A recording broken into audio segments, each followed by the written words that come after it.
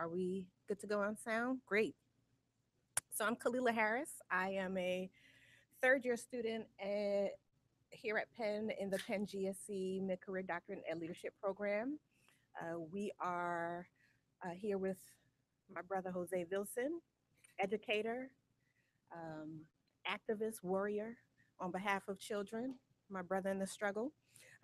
We are in our second installment of the Educators on the Square series, and we're here live with a room full of people. We are also live via Google Hangout at the Mid Career website. And we are using the Penn Ed Chat hashtag as a back channel for discussion. Throughout this discussion, we'll be taking questions from people in the room. We'll be taking questions from folk watching live through the live stream, and we'll be pulling questions from folk using Twitter on the Penn Ed Chat hashtag. So first, I want to reintroduce Jose Vilson. He's an educator in New York City schools. He is the author of one of my favorite reading tools right now. If you don't have it, get it. Uh, this is not a test. And he is also a blogger on thejosevilson.com, which is an amazing blog that has had its 1 millionth hit in the past week. Yeah. A million, I know. right? 6 million ways to die. So you need 5 more million hits, right? Right. Because you're slaying them, right? That's right. That's right. So the way this is going to work today, we are going to hear from Jose a little bit. He's going to read from his book. I'm going to have him share with us some of his favorite passages. I may ask him about some, but this is really going to be a discussion. Jose and I actually met virtually through Twitter, at least the first time we met. Yeah. And here at Mid Career, we are doing a lot of active work through the Innovations Lab and with support from Joe Mazza on being connected educators and making sure we grow our professional learning networks through using tools like Twitter. And so we hope that this virtual conversation in companion with the physical conversation allows for people across the country and across the globe to engage in discussions about race, equity, and education reform here in the United States. All right. So I'm going to hold this mic here because there's one between the two of us. So we can also use our teacher voices. So if for any reason you can't hear us, that's because you're not listening. All right. Fair enough. Um, all right. So first up, let's talk about rotten apples. Right? Everybody see the Times cover? Yes. Yes. And here we go. And here we go. And scene. So, Jose, you did a blog about the Times cover, and you've had actually a couple of postings on your blog site, in addition to exchanges on Twitter with people who are opposed to the cover, are incredulous about the cover, are indifferent to the cover because the article itself is not as um, harsh as the cover itself. What are your thoughts? What would you like to share with people about that cover and where our dialogue should be going in light of it? This morning, I read an article about a Milwaukee school teacher who had cut off a young lady's natural hair because it wasn't appealing to her. Just in the last month, you hear stories of teachers who get in the classroom, tell a kid, if I had only 10 days to live, I would kill all the black people that I see. Um, those are the stories that, unfortunately, even though they may be few, they are potent enough for me to believe that we need to have a better conversation, more nuanced conversation about what it means to reform education as a whole. It also, unfortunately, gives an avenue to people who don't want everyone to have the same education to come in and try to.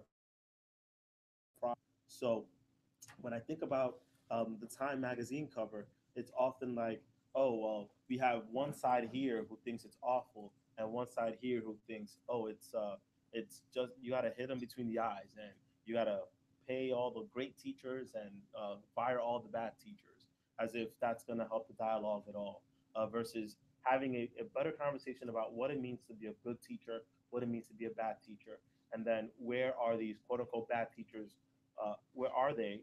And then are our current systems addressing those situations?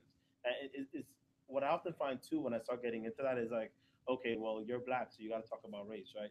Um, yes.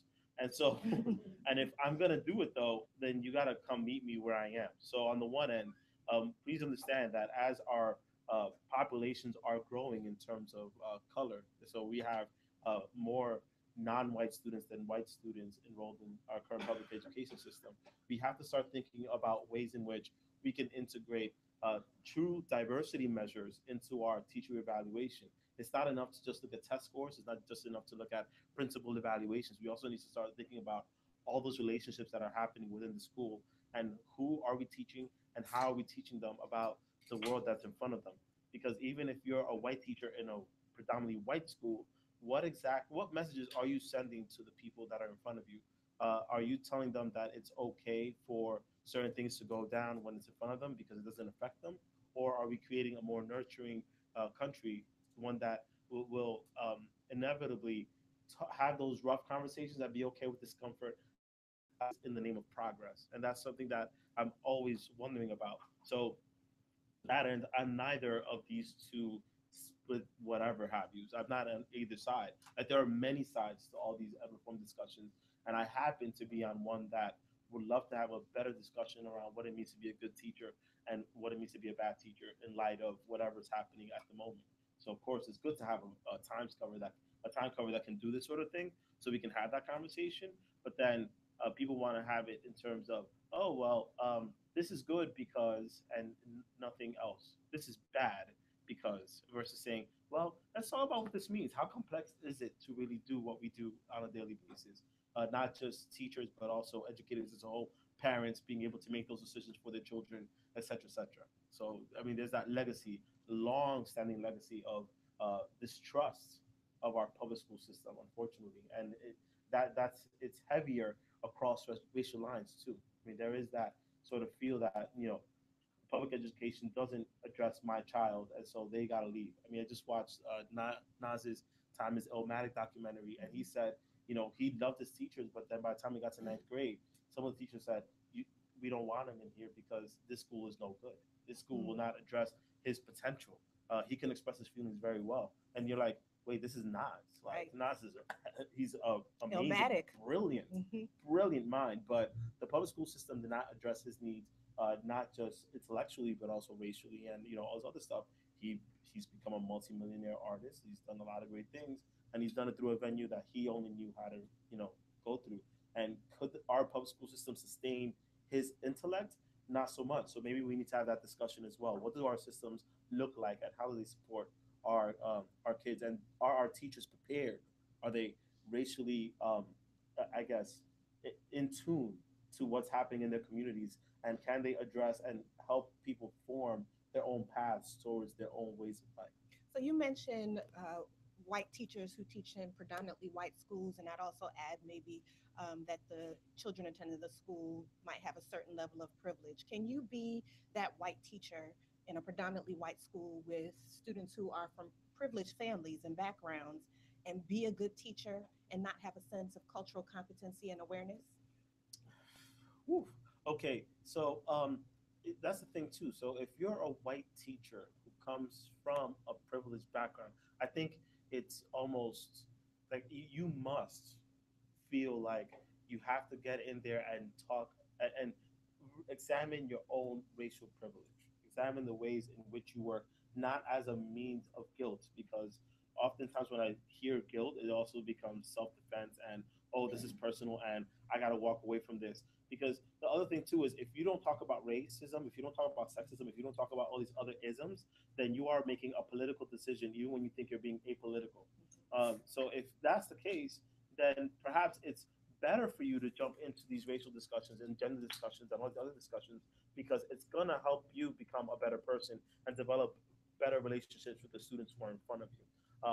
And that's the only way we're going to push this conversation further, is if more people, especially those who have the most power in these relationships, to be able to form them in a much better way. It can't always, the onus can't always be on Right. Khalilah. It can't always be on me. It can't always be on those of you who are of color. It has to be on everyone who wants to be a part of this. And this is going to be slow, sure, but it's going to be systemic. And once that becomes systemic, then it becomes a better conversation that we can all have, even if you're, at a very privileged school somewhere out, in the suburbs somewhere. We need Or all even that. at independent school, it's just like you said, children need to hear and explore diversity and inclusivity. Diversity is kind of like a catchphrase these days. Sure is. We have a diversity director, and we have someone said, one of my classmates said, he's the head of an independent school on Long Island. He said, true diversity comes from cultures that have inclusivity, that will cultivate diversity because we're all diverse. Diversity is not everyone other than white people. White people are also a part of diversity. And when we create inclusive environments, that allows us to have true diversity. Right. So the mid-career program is populated by about 75 educators who have on average 15 to 17 years in experience. So most of them are school leaders or district leaders. Um, you also wrote on your blog about bad principals, not just bad teachers, and how sometimes people want you to stake a flag in saying, the reason why education is not good is not because of the teachers, it's because principals don't have leadership. Principals don't support us in this way or that way. What are your thoughts on that for folk here?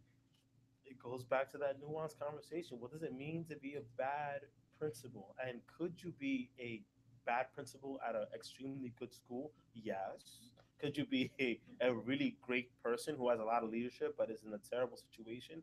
Absolutely. Right. So maybe that person would be looked at as a bad principal because their school is in shambles. Whereas if they're trying to come in and trying to push people and it's a little more difficult, then that's something else. I often look for characteristics in my principles to be number one, being able to be courageous is a really big thing. And I don't mean just being a lion and just yelling at people and all the other nonsense. I actually mean getting in there and saying, okay, these are the things that we can do to better our school. Are you with me? And having that level of commitment from people, trying to seek it out, even from people who you say, oh, well, they've been in the school system for 25 years. What stake do they have? Like, what does this teacher have to do? Like, they're just going to teach however they want anyway. That the principal needs to jump in there, find a way, because our schools and our kids are asking for principals to actually know the names of the kids. I often find that principals who don't um, know the names of the students, who often place their own visions of what the kids should be, rather than trying to find out who they are as children and then work from the kids and get that power from them. I think when I see that relationship as not good, then I know that that school's probably not going to be a positive environment for any child. I mean, I always think about my own. I have a 2 year old now. Like, why would I want my child in a school where the principal only thinks about themselves and is trying to advertise only what they do and not everything else that's happening in the school, and talk about the positive things that are happening and the things that may not be working, but they're working on that non-working piece. So these are things that, again, that's a nuance thing, and you gotta have. I wouldn't even say the right person because I think you can be trained in that, but people have to be explicit about the sorts of things they're looking for. I mean, do you want just a manager or do you want a teacher of teachers? And maybe that's something for you to think about, like being an instructional leader, being somebody who says this is the sort of pedagogy we need for our students, and we gotta do better than where we at now. Even if you think you have the best school ever, like there is that next level is always trying to get better. That's kind of what I look for a principal. Awesome. So I want to remind everybody, Jose's Twitter handle is at the JLV. My Twitter handle is at ed2befree, and you can use the back channel hashtag penedchat. And so we'll be taking questions. And again, I also invite the audience. We have a packed house here now, to ask questions when you are so inclined. But at this point, I'm going to ask Jose to pick one of his favorite passages. This is not a test, shameless plug, and share with us, and then we'll go from there. By the way, I think it's endemic for me. I need to say the following: whenever you become so vulnerable and you're able to share more about yourself and be critical about the questions that you ask of yourself, then critiques of others becomes that much easier because everybody's saying we all got skin in the game. So with that, when you hear this, I'm hoping you think this guy has skin in the game. Like he really cares about what's going on, and it stems from this classroom experience. Um, God got jokes. Of course, if you have the book, page 129. If you don't, you'll look for that when you get the book. God got Um, jokes. God got jokes, son. My first real classroom activity with eighth graders was a complete failure. It was like stepping on your shoelaces while walking, having your knees buckle under you, and letting your face fall flat on a huge cream pie with a live studio audience waiting for you to say, "Did I do that?" Idealist as I am, when I first strutted into the classroom, I thought I'd pick up a piece of chalk and automatically get the respect necessary to make the remaining 179 days left in the school year smooth sailing. I chose an activity that I was certain would make these garrulous eighth graders see themselves as mathematicians and scientists in no time. After all, they were classified as alpha students, as in high achievers. In retrospect, I should have stuck with Gary Rubenstein's reluctant disciplinarian. I kept it simple and plain. This transformative teaching was much harder than I originally thought. I'm still wiping cream off my face. The activity involved dividing the students into groups and giving each group a piece of chart paper. I then asked them to write down occupations in which math was absolutely necessary. When it came time to share what they came up with, almost every group responded with something that involved drugs, a synchronicity that cracked them up, but that bothered me deeply. Don't you all have high expectations? I asked them. Aren't you all supposed to be alpha students? Azam, the class clown, said, "Yeah, but just because we're alpha students doesn't mean we're smart." "No, but he's definitely a smart ass, smart ass." I wanted to respond just like that, but I had to let it go and wallow in the cream pie sticking to my goatee. I realized I was going to have to reveal more of my personality, the one that had made it through decades of being surrounded by wannabe drug dealers and kleptomaniacs. I'd simply have to inject a little more sarcasm into my classroom persona. Then they would bow down to my humor and linguistic prowess, and I would conquer them all. First, I tried on my seventh graders. Sometime around December, we were studying geometric figures when a young gentleman, a seventh grade class clown, said to me, "Mr. Vilson, I bet I can make you laugh." Okay. Why was six afraid of seven? Because seven, eight, nine, get it? Mild chuckles followed, but not for me. If there was ever a time to get the class clown, it was here. "Michael, that joke is older than World War II. That was whack." Just like that, my mask had come undone. The whole class cracked up. It was uproarious. Michael laughed along, but he also looked a bit like a walking stop sign. I felt bad for a second, but after that, I had his respect as well as that of the rest of the class. Now they think twice before coming into my classroom with weak jokes. Ain't no half stepping. The moment to get even with Azam came a month later, when we were getting into the meat of eighth grade math transformations. By that point, I had called every one of my eighth graders' parents at least twice, and I hadn't cracked so much as a half smile. As a young black Latino male teacher, I often get the question, "So are you married?" Naturally, I would say yes. And they say, "To whom?" "Her name is Math," I'd replied. "Now get back to work." They either laughed or rolled their eyes at their corny math teacher. But on this day, Azan decided he'd test me further. Since his crack about alpha students, he had consistently annoyed the heck out of me every chance he got. Even when he was doing well in class, I often had to call his house for some knuckleheaded thing he had done or not done. On this day, he came to me and said, "Mr. Wilson, guess what?" "Yeah, Suzanne. I was doing your wife last night. She was really good." The rest of the class laughed and stared at me, awaiting my reaction. I furrowed my lower lip, nodding my head while everyone got their giggles in. Then I said, "Funny you should say that because I talked to my wife last night and she said you didn't do her very well."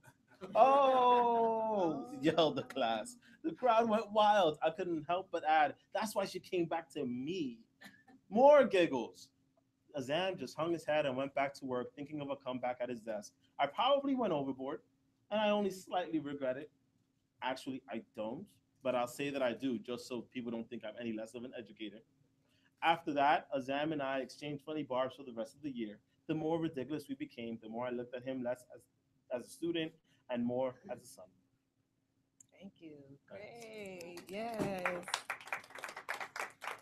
All right. So we're going to make things a little more lively now. And again, feel free to ask questions. So I want to talk to you about some of the folk in the education atmosphere who would suggest that the way for particularly young Black students, but students of color should do well, is if they would just pull up their pants. They pull up your pants, boy, and you're going to be successful. What's the deal with these folk who are issuing respectability politics as the pathway to a successful career? Steve Perry cannot be the model for how we do things in education. Oh, I said a name, right? You're like, oh, Shots fired. Okay. there's not mad shots though. Okay. I often find that whenever you look at someone who wants to pull a kid's pants up, you start realizing that the more pants go up, the more money that person gets. And so, there's a sense that when you're trying to build relationships with students and with parents and with teachers, then we need to talk about what those relationships look like. And if your vision is always to blame um, things that have little to do with the actual intellect or the actual potential, then you start focusing on things that are very easy to publicize, but really hard to quantify and really hard to suggest. Like, how can you judge a person who has their pants a little lower than whatever society says and say, I can measure just how far this person is going to get depending on how low their pants are. Um, I mean, that's kind of where we're going with that. And so I even think about a person like Bill Cosby, who I'm sure you all read, has been recently outed as someone who is a hazard to women and is constantly on this respectability politics business. I often wonder how seriously people took his jokes. And then it's like, all right, so then if this is the way that you perceive older kids, how do you perceive our younger kids? When you have pre-K suspension rates way, way up, and then you look across racial lines, they get higher and higher the darker they get. So if you look at black kids who are in pre-K, I mean, I think the rate is at 3.3 times Mhm. more than the average student, which says a lot about the way we look at 4 and 5 year olds. So if you look at them in that way, then how do we look at them when they start getting older and older? They become less and less innocent, don't they? And they become less and less human. And then you have a rationale for why a child should be shot in the middle of the night. You have a rationale, Or the middle of the day, or the middle of and the left his day, body in the street for four or in the middle of hours. the afternoon, or Mhm. anytime, any place for blasting music, for just being themselves. So we have to start looking at our lens and the way we approach humanity for all people. It's one thing to say, this person is black, this person's Latino, this person's Asian, this person's white, and that's what we would call just differentiating or even discriminating. But it's quite another to say because this person is of color, then I must treat them as less human. I must treat them as less worthy of life overall. I must treat them this way. So that's easy to say for people who don't look like that particular child. Sure. But let's check the people who look like the children, right? So a lot of times I've heard some outrageous and outlandish things from people of color, saying, you know, um, these kids need a trade. First, it's a pet peeve of mine when people talk about these kids, because I want to know which kids are you referring to, not my children. Um, but they say these kids need a trade. Everybody shouldn't go to college. Everybody shouldn't have to go to college, except they didn't prepare those children. There are plenty of cities, unlike Ferguson, right? So I'm in Baltimore. You have school districts that are led and run by Black folk, and children still are not persisting. Expectations are still low for those children. What do we do about, or how do we engage people who either are indifferent about children who come from families with low incomes, or who themselves are putting up barriers in front of children by um, uh, pigeonholing them from a very early age, either through discipline or through the ways them and their families? Because, Steve Perry also said he didn't take a parent seriously because they came in the schoolhouse with SpongeBob SquarePants pajama pants on. And my immediate thought was, they're there, they're at school, clearly they care. Um, but how do we break that down with folk? I think for one, it's important for us to understand that I think people of, I would even say just black people, period, don't often get the chance to say we are not a monolith. And so there are all these varying ranges of political ideology, for better or worse, right? Because there are some people who unfortunately will never get the opportunity to have the opportunities that say we have, for instance, to express our voices and deconstruct those things. But even so, you think about how Steve Perry got on Melissa Harris Perry's show, and she validates it by having him on, even though she treats him as a foil. But then it becomes, all right, well, so I put you on instead of putting on someone who actually will enlighten us, who will give us that nuanced conversation. If you keep highlighting the same folk and saying, okay, even if I don't agree with, I'm still going to give you voice because you have 40,000 followers, then we're doing a disservice to the sorts of voices that we actually need out there to have the critical conversations about race, about schooling in general. And so, of course, I do put myself out there as well. I'm like, yes, I can be that person.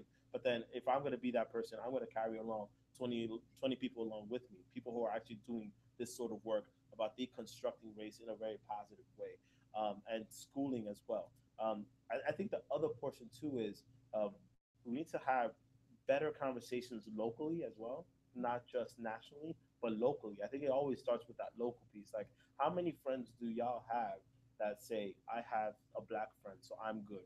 Um, because I I have, think two is now the quota I, since we're post-racial. yeah, and Yeah. then is two enough?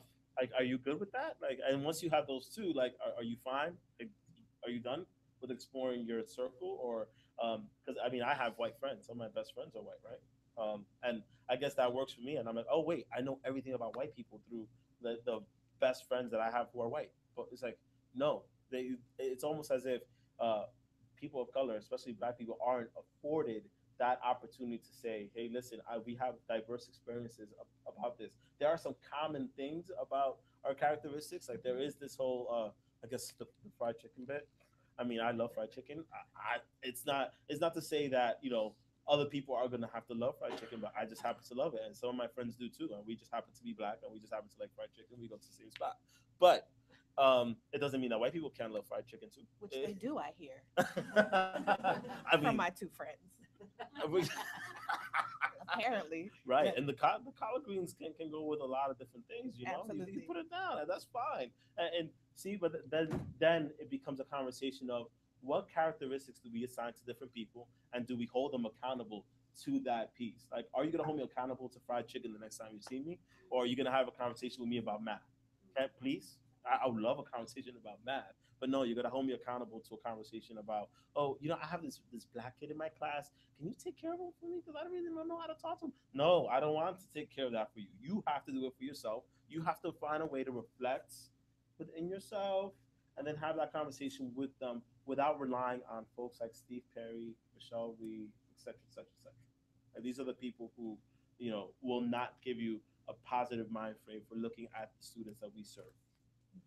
So speaking of the students we serve, you tell a story about JJ in your book. Can you read a little bit from there? Eee. Let me see. Let me see. Wait, that's like one of the last chapters, Yeah. right? Oh God, I gotta see. This is what's beautiful about tech.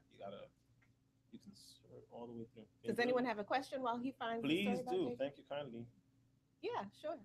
Question a little bit about the pulling the pants up. Yep.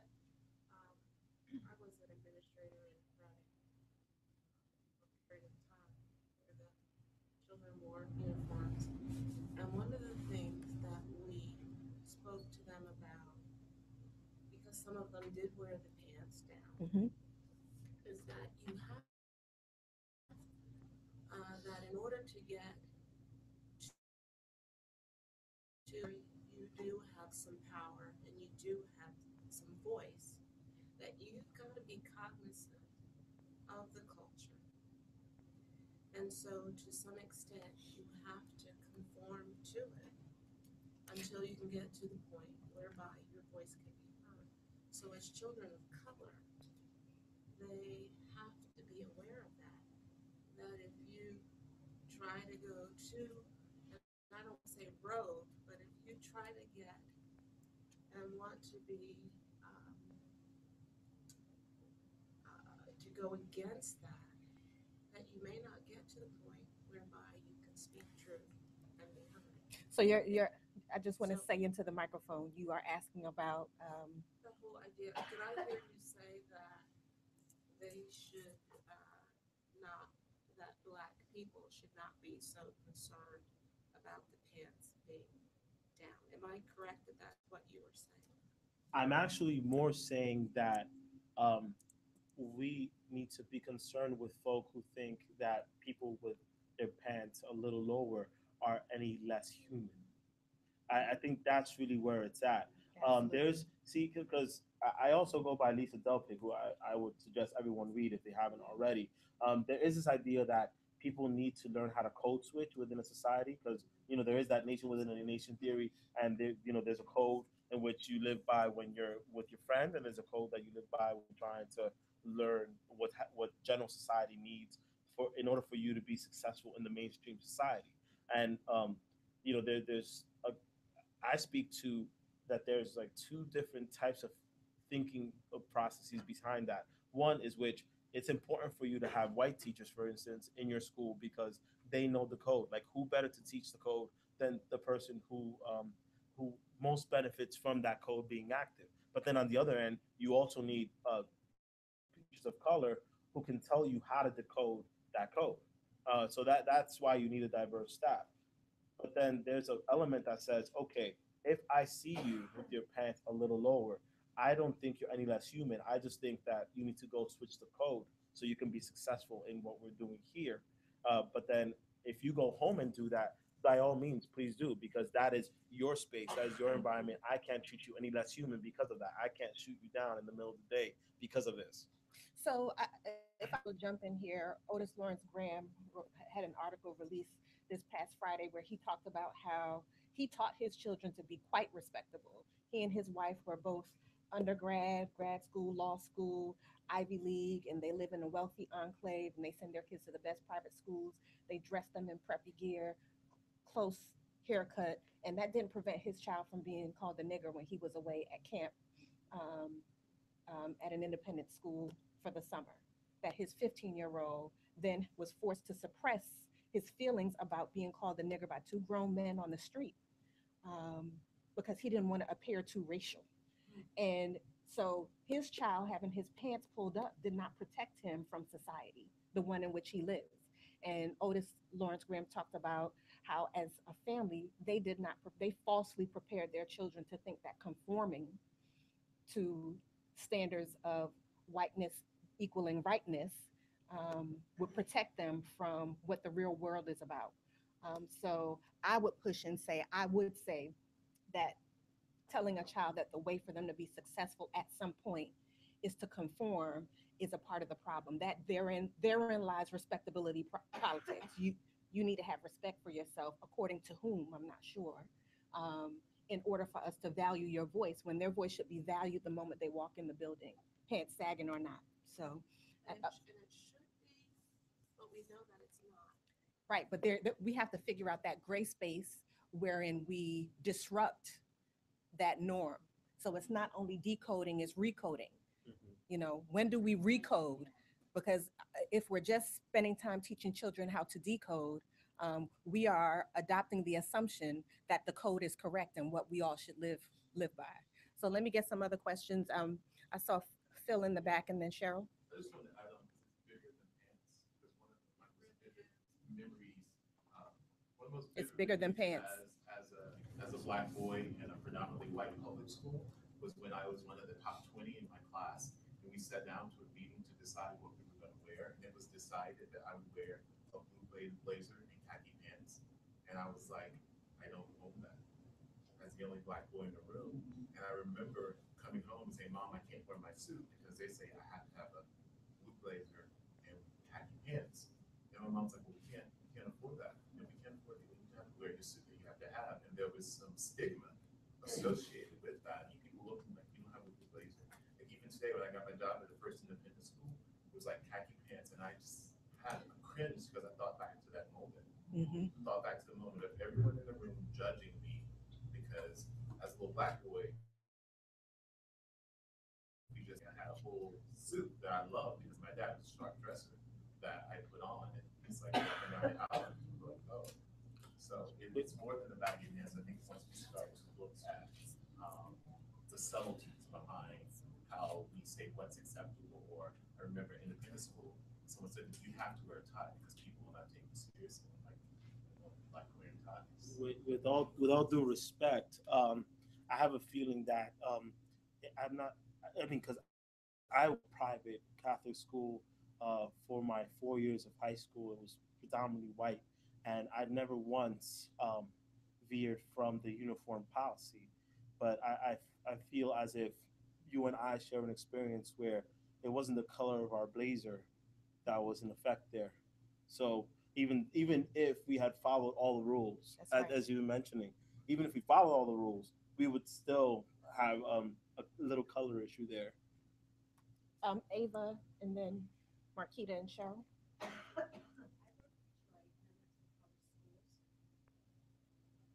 That's my context. Detroit. Out of bankruptcy, represent Detroit. I'd like to hear your thoughts on how we can just help our children be individuals. So on one hand, we don't want our children having to respond to stereotypes that other people have of them all the time just so that they can feel acceptable. On the other hand, there's pressure to conform to stereotypes that are enforced sort of in the culture outside that are very negative as well. Most of my classmates that behaved badly were mimicking behaviors, dress patterns, attitudes, and styles. And it was unfortunate when our teachers assumed that that was really them, that tough attitude, those pants, those shoes, the gold jewelry was anything more than this is me trying to fit in Mhm. to my peers. This is me trying to appear tough.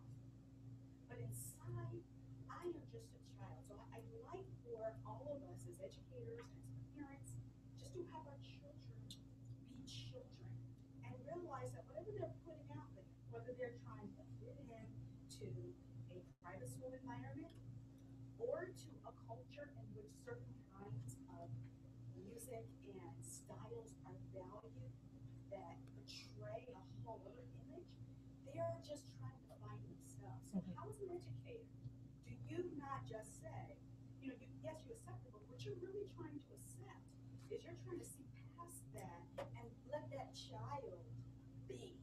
Mhm. Got that? We can't assume the pants are owning them. Right. They might not even want to wear that. They might not want to wear those baggy pants any more than you want to wear those khakis. So how do we get past that as educators? I don't know if it's see because when I look at kids wearing those sorts of styles and them not being actually about that life, it usually means that they too are following a code or a uniform that helps them fit into that culture, right? So there's the one where the school is enforcing a uniform, and so in order for them to fit into the school, they have to wear the uniform. There's a reverse where there's an outside influence and they have to fit into that uniform in order to feel like they are part of that. One way that I see that seems to be very effective is when the school or even a set of teachers is able to say, okay, this is how we do things here. You belong to us, and by belong I mean you are part of our family. And if you're able to get them into a culture that wants them to be in there and they can be a student, a child in that school, then they too will conform to whatever's happening within that school in a positive way. So, for instance, in my classroom, I have been very quick to tell kids, pull up your pants, take off your hat, and let's get ready for school. Because in school, we have a certain set of norms. But the only way I'm able to do that is if I'm also able to have private conversations with them. Like, how are you doing? How's everything going? How's your family's doing? I spoke to your mom recently. Those sorts of things, because I make them feel like they belong Right. in my classroom. And so if I'm able to help them do that, and if we have a whole set of teachers who does that as well, then I have a feeling that kids start seeing, oh yeah, miss, I need to pull up my pants In because this this or environment. whatever, Mhm. because this is my environment and this is a much more safe environment than it is outside when I have to pretend like I'm something else. So that's kind of the battle there. And we can only go so far, obviously, but there's a sense when you go into a school that really cares, the kids do follow along because they see that this is a much more nurturing environment than has been granted to them outside. Brief us about JJ. That's a good segue, and I'm going to get some more questions. Oh, so there's two pieces going on here. One is that I talk about JJ. He's the quintessential bad kid, but then I also talk about a co-teacher Barb at the same time who's fighting cancer, and she's one of the stronger teachers, but she's able to uh, pierce through a lot of her own. Well, she was a white Jewish lady. She had passed away at the end of the school year, but within that, I also have this struggle with JJ, and I also think about how she would have dealt if she had still been alive and present in that school year. Um, okay, so you want me to read from the Sure. beginning? Yeah, you can say it. Nah, I don't feel like it. Can you? Go in. Okay. Nah, I don't feel like it, nigga. Leave me alone. The day began like any other during my tenure as math coach. I hopped into the library first thing in the morning, grabbed my book cart, whisked it into my assigned room for the day, and started setting up as the students walked in. By the time the bell rang at 8 o'clock, I was ready with an iPad in hand, taking attendance. The bulk of my students arrived by 8:02, enough time for me to get my objective and do now activity on the smartboard that I had turned into a whiteboard because my school laptop takes 20 minutes to load up. Pencils scratched notebooks as I prompted my students to think about the activity, a segue into my lesson for the day.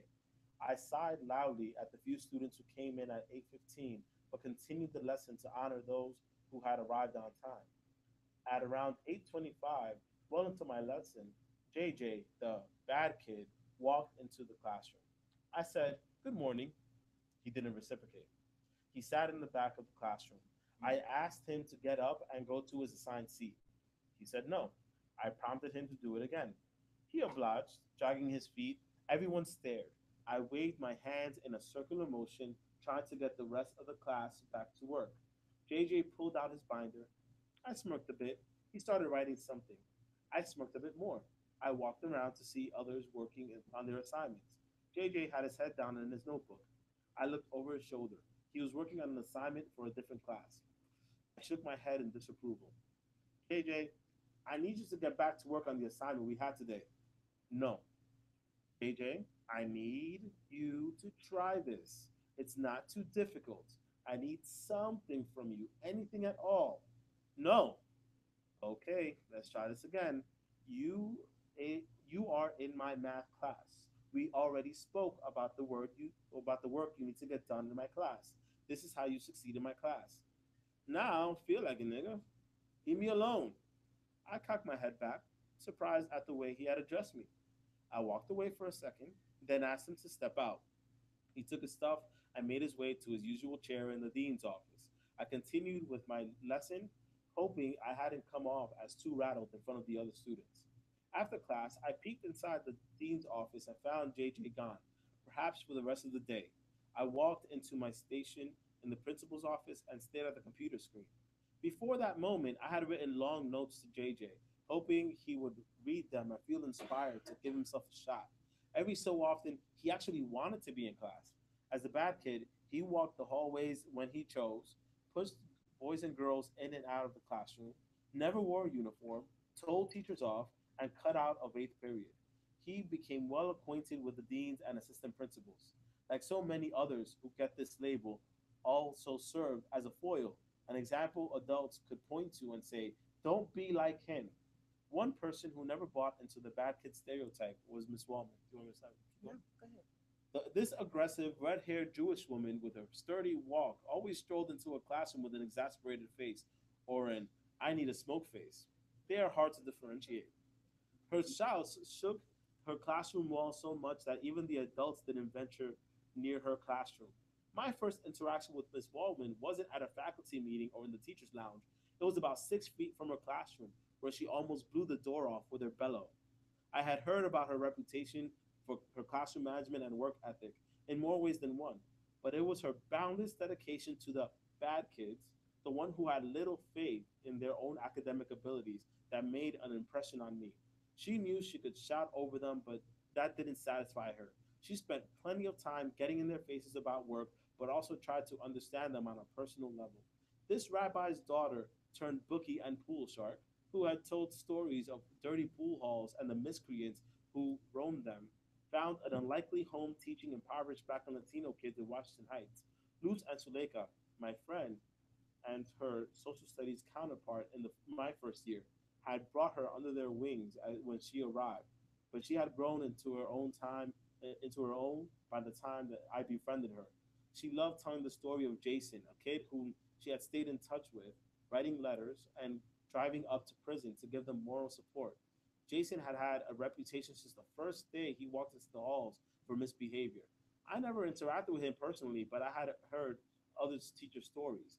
Some were happy not to have him, but Miss Wallman would always smile when she recounted Jason and the other knuckleheads and rambunctious kids. She identified with them. Jason was perhaps the first kid who had made her realize this. She had kept mental note of all her bad kids ever since. Good. Thanks. All right. Marquita? No? Cheryl? I was actually going to go back to the earlier conversation.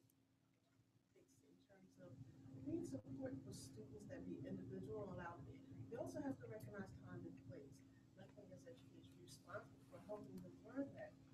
Just like you wouldn't wear sweatpants to a job interview, there are certain places where the certain dress is not appropriate. And I think it's important for us to, while teaching individuality, to also help them understand there's places for everything. So there's a balance between individualism and time and place. Absolutely. Yeah. Yep. I think it's also important to remember that those conversations tend to only take place on the national stage when it comes to Black and Latino kids. That's really what's problematic for me. Not the fact that the conversation exists, because there is a time and place for everything, but the fact that the conversation never seems to exist when it comes to white kids or how white kids should perform or how they should look or what they should wear. It's only about Black and Latino kids. That's what's problematic. I'm glad you mentioned that.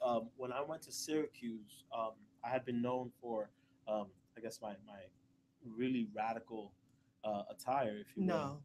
You? Okay. You believe me.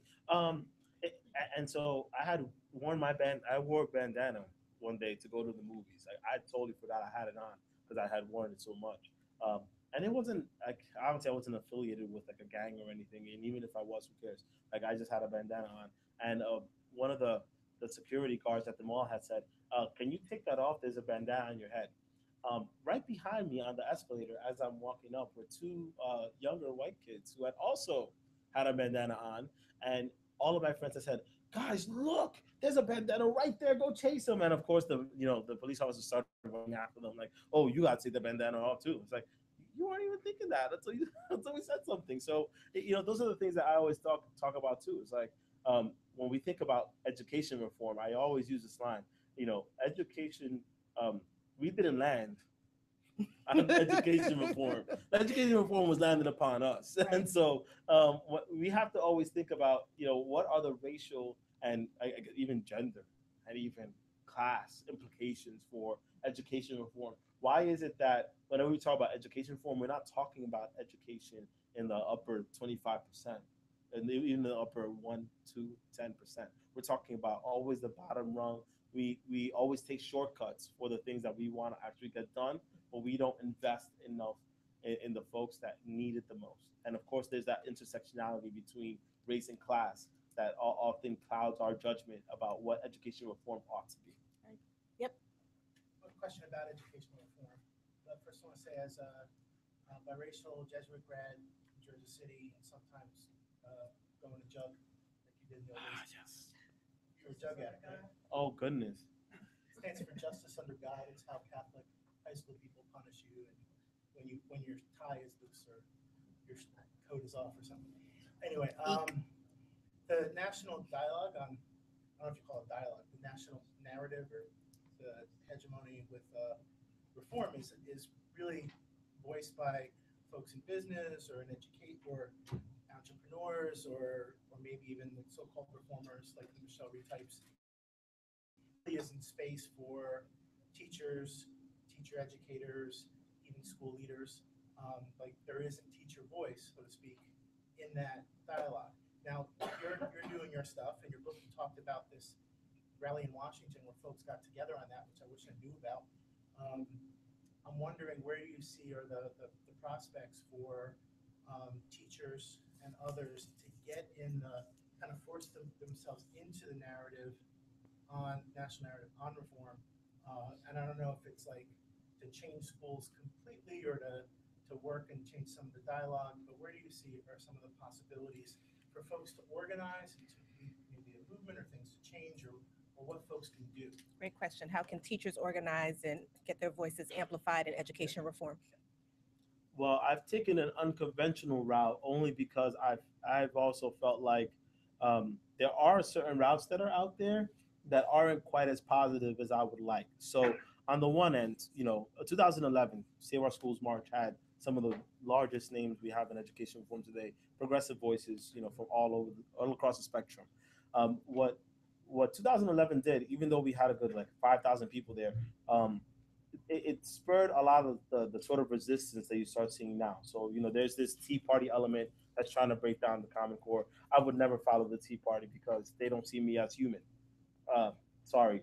So there's that element. There's also the bats, if you will, and we've had that conversation too, where they're called the Badass Teachers Association. I know I've just used their name.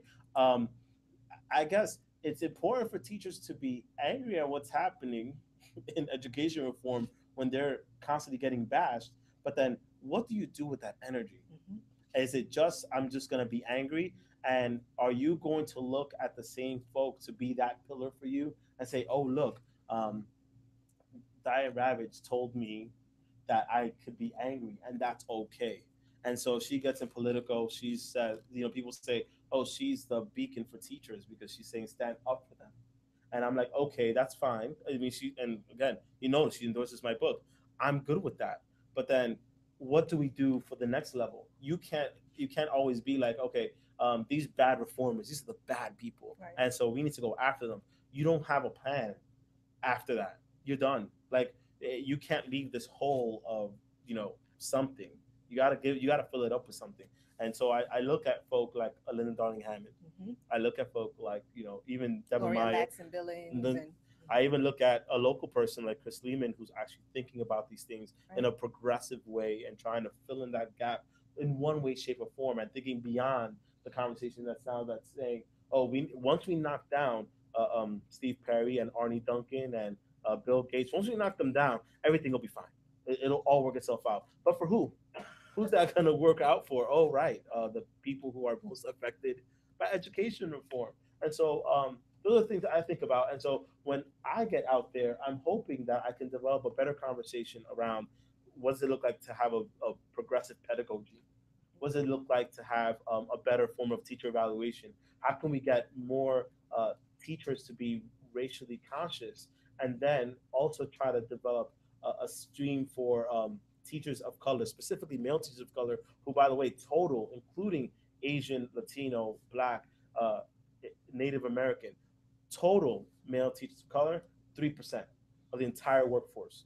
And of course, that's not to say that we can't have white teachers teaching our folk. But then we also have to think about, okay, so then if you're not going to do that, then how are you going to address our kids? how are you prepared? How are you preparing them? So I always say to other people too, like I think the people of color who are in these schools, who, if they're the only ones, they ought to get a PD credit for having to be the ones that people always rely on to say, "Oh, can you take care of this race thing for me?"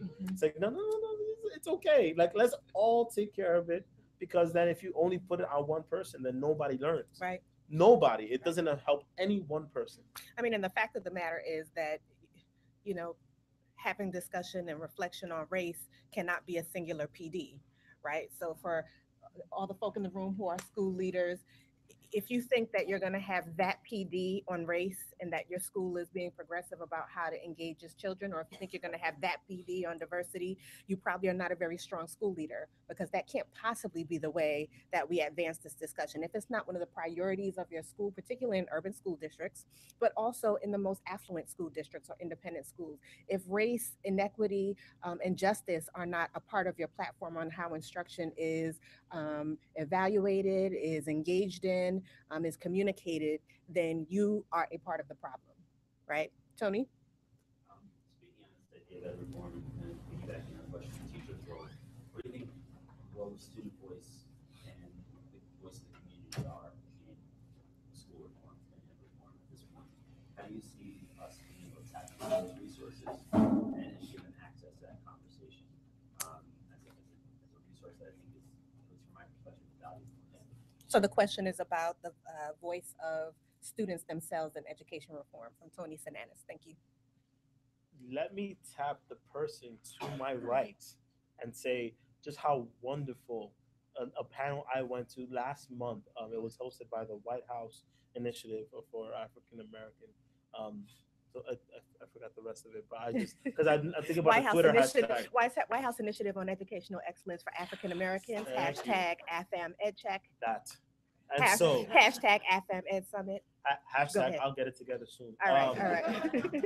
And so I think about that summit and I'm like, wait a minute. Like, all you had was student panelists, none of whom were prepared to talk, none of them who were chosen per se, but they all had something to contribute and they just let their voices out. I think oftentimes we need to start thinking about the ways in which we engage our young people and not to say, oh, look, I'm going to teach you how to talk and instead say, oh, let's just talk. Let's just go out there and let's see what your ideas are and then build from there. I think that we suffer from a severe case, as Shion Barrett always says, a severe case of adultism.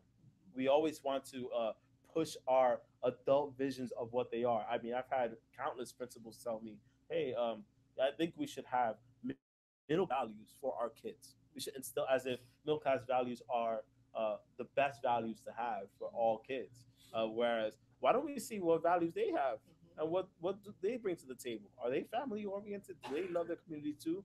Do they have ways in which they care for each other? Do they bond? And if so, how do they bond? How is that related to folks? So those are things that I always think about too. And then how do you let your kids actually talk it out? I mean, yes, as a teacher, there are times when I find things a little inappropriate and I have to start guiding them in different ways. But I've often found that if I have private conversations with kids, the first thing I say is, what's going on?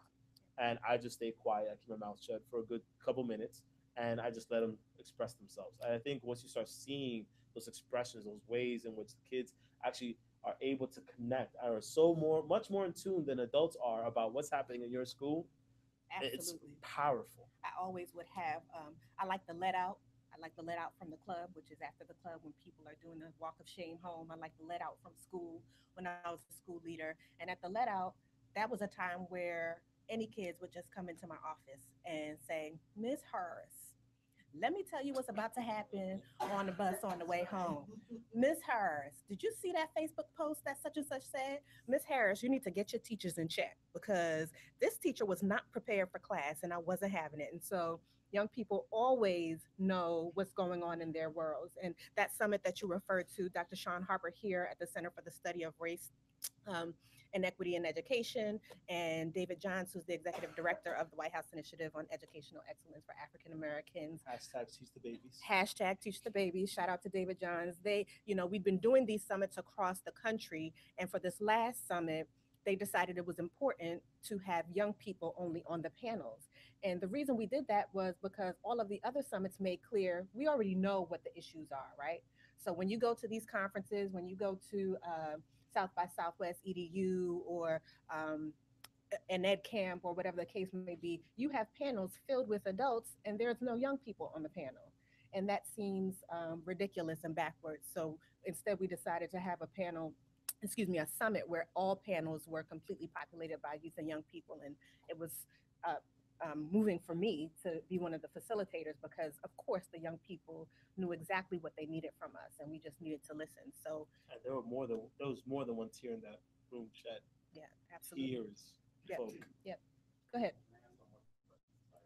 No. So this conversation about race is one that we've been struggling with, I feel like, over 3 years in our cohort, and I see people struggling beyond the context of Penn and in the world of education.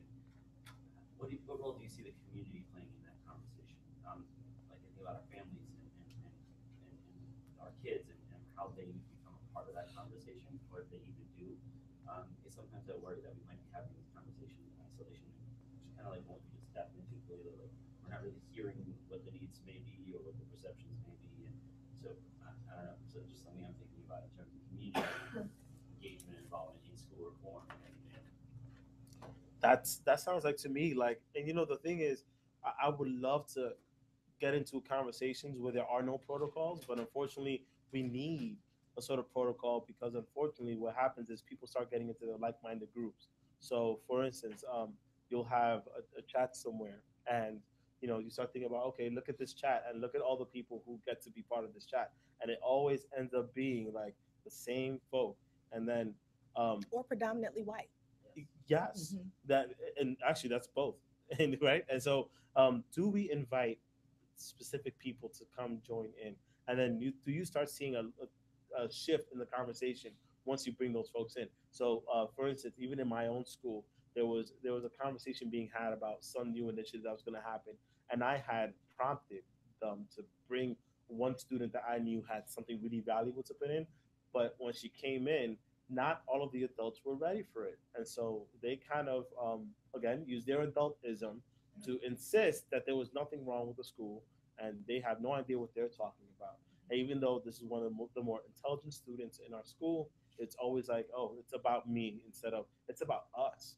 And then like, I always think, well, if you can have those conversations within the school and develop a protocol for how you have it in the school, then it'll be really good once you start bringing other folks in because you're already starting to reflect. You're already having that mind frame, and so people who come into your cipher will start saying, "Oh, look, he's being reflective. She's being reflective about their practice." And so I feel this humility. I feel this sense of community from you, and I can build with you from there. And so my doctoral research, and you know this, Tony. So Tony's doctoral research is on how leaders are using social media as a part of their growth and development. My doctoral research is about how Black leadership is engaged in education reform and whether or not we have a seat at the table in light of the fact that our community is most heavily impacted, not only at the local level, but at the national level. And I think when we have these discussions about how we bring people in, and we can actually pivot at this point in the conversation to talk about these hashtag wars. And just like you said, um, uh, many Twitter chats and other forms of social media where the space is predominantly white and replicating what's happening in the general public, even though on Twitter, there's a large number of Black presence on Twitter, but yet conversations happening about education and education reform are primarily populated by white folk. You have Petrelli, who did his article every couple of years on Twitter influencers, and he mysteriously left off all the brown people until the brown people were like, I think your list is missing some people. And he gave some lame excuse about, we didn't put teachers on the list. Right. Hashtag side eye. But, let's talk a little bit about how we all allow ourselves to use our privilege to amplify the voices of others and the people who are most readily impacted by what we're trying to do. And of course, this is where I take some credit for that situation because, again, like you have Michael Petrelli coming out with a list of all the education influencers on Twitter, and the list just happens to have no people of color save Michelle Reed. And you're like, okay, there are a couple of us who talk more about policy than you think. So I made a comment and I said, you don't have any people of color on your list. And sure enough, he was like, oh snap, I don't want to come off as racist, so let me put on his suggestions anyway. And then that flourished into another discussion about what it means to be an education reformer, what it means to talk about policy. This whole piece about bringing more teachers in, it's like, no, actually, Jose is the teacher. And so I'm going to bring him on. And this is the way I'm going to save face. And I'm like, I can't be your token. I will not do this. And so I'm going to give you a list of folk that you could perhaps start looking at and have discussions with. And so when that started happening, it's like, okay, well, we have a couple of more people on this list. But even then, when you look at the list, you start thinking about who's actually really influential in education reform.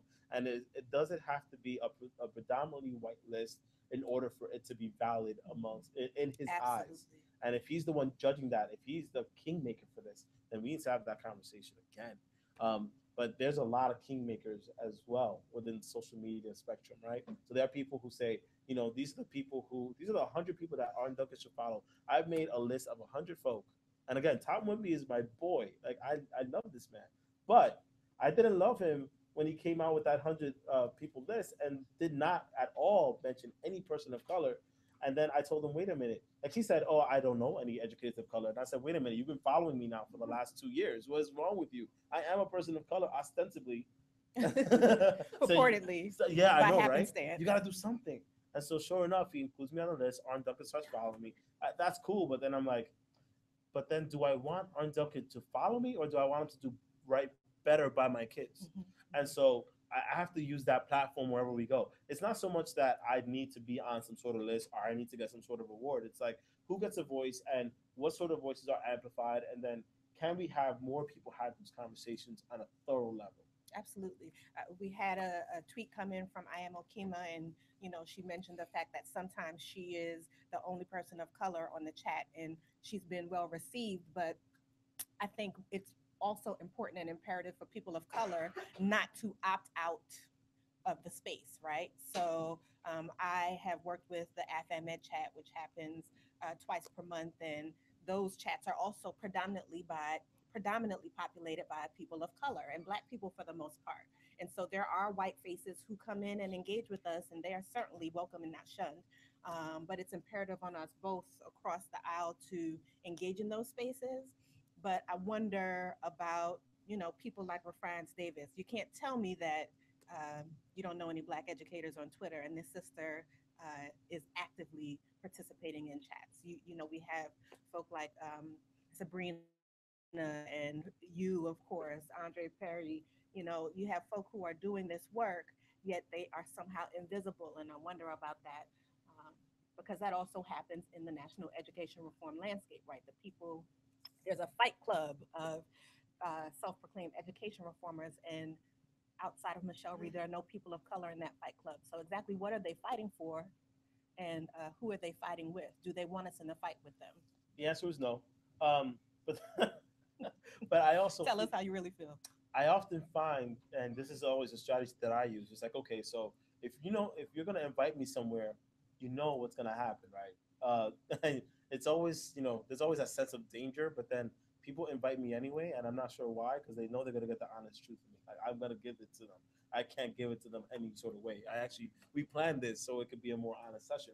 But then, if you're in that space, what do you do once you get the mic? I mean, there are times when people say, oh, well, they're never going to pass the mic, so why should I attend it? I got to make my own thing. It's like, you could also just walk in there and say, hey, listen, I have something to say too, and I'm going to go ahead and say that, and I'm going to kick in the door, waving the 4-4, in the words of the notorious B.I.G. Renowned scholar, Biggie Renowned. Smalls. That's right. Absolutely. In any case, I always think it's imperative for us to just keep pushing the conversation. And sometimes it is this thing about being polite and always trying to conform to whatever is happening within that chat, and you got to use the same lingo versus saying, I have something that I think will move this conversation further. And perhaps I may not be as polite as you like, but I know it's because I'm coming from a place of learning, not from a place of hurt. So Janet Parlato, who is one of my cohort members here at Mid Career, she said, "Do I want Arnie Duncan to follow me on Twitter, or do I want him to do right by my kids?" Right? That's a quote from Jose. Right? It absolutely. Do I want him to do right by our kids? Let's bring ourselves back to that. We have a lot of people on Twitter who are looking to be edgy celebrities, Twitter celebrities who are more interested in followership than they are really using that platform to amplify issues that are important. What are your thoughts there? How do we break that up? I think it's one thing if you amass followers because you think you have a great idea and you need as many people to hear you as possible. But unfortunately, what's happening now is people are amassing followers for the sake of amassing followers instead of trying to build something with it. Like, what are you actually voicing? Are you voicing some sort of tech company? And if that's your thing, then I'm happy for you. Are you voicing the fact that you're cool and everybody should know you? I'm happy for you as well. Like, if people want to go drink with you, that's cool too. I'm Do happy you want to for just you. appear like a thoughtful educator? And if appearance is your motivation, then I won't knock your hustle only because Twitter will allow people to follow me too. will allow people to follow her too.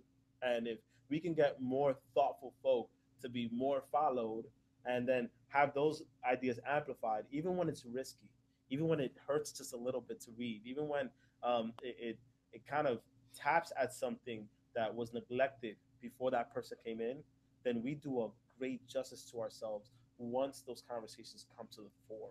And that's what I'm always thinking about. Who's pushing conversation? And what conversations are actually being had? Are they the same conversations that anyone can just Xerox? Or is it something that, yes, we can move with whatever that idea is? And that's kind of what we're there for, right? Right. To not just, and the word disruption has kind of been watered Hijacked. down. Yeah. It's hijacked, watered down, diluted, and all that. I think it's more about pushing it to somewhere where we can all grow. We can all learn something Absolutely. more so than about like whatever the latest technology is. Absolutely. Okay, so I'm going to take two final questions. Tell me your name. Andy, I'm going to start with Andy. all right, I'm working off the Arnie Duncan now follows you thing. So if you could, not trying to like completely shoot down Race to the Top or No Child Left Behind or that standards movement stuff, accounting movement stuff. Well, how can you get in there and reframe things for him? How should he and the country, like with some nuance, take some things from that, but get the focus more on kids or get the focus more on learning, so that learning doesn't hijack achievement or things like that. Because you have a voice now. He's gonna listen to you. I'm not saying you're gonna change him right away in a 140 character tweet, Right. but I'll what should we do? I'll say this: I did have the distinct pleasure, thanks to Twitter, and the White House FM White House initiative. Initiative on Educational Excellence for African Americans. We say the whole thing because excellence isn't always equated with African Americans, and our children are excellent. It's hashtag Black Excellence.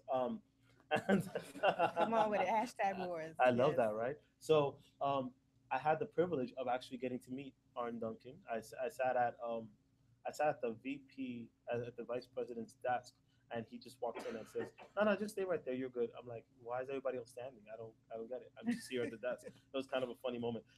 More along the lines of what you're asking. The two questions I asked them was, how do you feel that your initiatives to raise the consciousness of men of color working in your eyes, and what are you doing to elevate that conversation? And then there was this big document, I forgot what the name of it was. It's the teacher leadership one, where he wanted to pay teachers a significant amount of money more. Mhm. And I asked him about that document. Like, it had gone around. I was one of the people who actually advocated for it because I felt like it was in the right direction. It was going in the right step. And I asked him, so, you know, there's been a pin drop about this document. What's gone on with that? And his answers, of course, were very like down the middle. But I think one thing he said was that this document lives in the spirit of all the things that they're doing now, which I'm just like, yes, but can we push that conversation a little further? Can we keep? And those are the ways that I think I can do a justice, not by talking about No Child Left Behind or Race to the Type, which, as far as we can tell, have not worked very well at all. But how can we push conversation further to talk about the little pieces that everyone else is not talking about? And that tends to be my role all the time anyway. Like, what is not being spoken about in this circle? And is it just about tech? Is it just about Race to the Top? Or can I talk about what's happening within our education sphere, along racial lines, along teacher leadership lines? What are things that are actually happening? So And in all honesty, whatever's going to be, um, whatever's going to move um, the needle, it's not going to come out of the Department of Education, right? It's not going to happen there. And it's not because it could not happen there. People misunderstand the role of the U.S. Department of Education. They do provide resources, but really the local level is where reforms are going to happen and take hold. If we're waiting for somebody to come down from Mount Capitol Hill to save our children, the children will not be saved. And we're going to be having this conversation a generation and another generation behind. So, you know, I think people put too much credence on demanding that Arnie Duncan be something or something else, and deflect from the conversation about what we're doing in our own communities locally to support the growth and development of young people and build bridges with one another. So, Tony, you have the last question. I don't really have a question.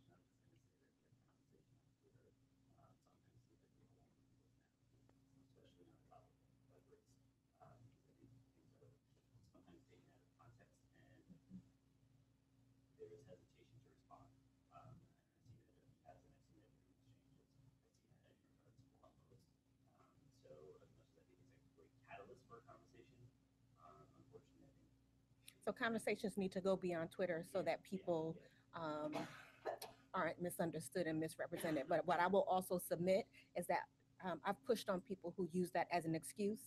They have said, every time I try to talk about race, people push back on me and challenge what I'm saying. Okay, I'm sorry it's not comfortable for you, but being a Black woman in America is not comfortable for me a lot of times as well. So if we're waiting for conversation to be polite about race, we are waiting too long. And it has to go beyond, it's definitely, it has to go beyond social media, but social media does allow us to have a forum and a space to springboard and start the conversation. Somebody said on Twitter, we don't need to wait for permission to get going. So Also, what platforms are we actually developing in order to have those conversations anyway? Because it's always going to be uncomfy. It's always going to hurt a little bit. And I'm sorry for your feelings, but we need to address this in a very absolutely. big way. And if you kind of mess up a little bit, then we need to have that conversation. But we can have it constructively where we build on something, but people can't. We have to knock out the fear just a little bit because it's there is no substitute for the lived experiences of many of us who live through racism. Right. And those transgressions are ways that we can build closer bonds. Sure. Right. If we are only being polite with one another, we don't really see what other people are made of and where they're coming from. So if we spend so much time not stepping on one another's toes, we really don't know what's going to happen when it's time to go to war with that person. I don't want you having my back in this war because, we've only been polite with one another, and I don't know if you're going to drop your gun and run when it's time to go in there and save this kid, right? But if I know that I called you out on being racist and you pushed me back and said you don't know me, then I'm like, okay, we have a place to start. Let's keep moving together. So, absolutely, and it's on us to create those spaces beyond the Twitter sphere and other forms of social media. So I want to thank my brother Jose Vilson. Let's give him a round of applause. Shout outs to those people who are watching live via Google Hangout on the Mid Career website. Shout out to the folk using the hashtag Penn EdChat back channel. Please do follow Penn EdChat. Please do follow the Mid Career Doctorate in Ed Leadership. It is a transformative cohort model program for those of us who have been career educators and are looking to enhance our skill set. It's always a pleasure to be able to connect with good people and to have dialogue that is thoughtful. And we look forward to the next Educators on the Square in December. So thanks, everyone. Thank you. Thank you so much.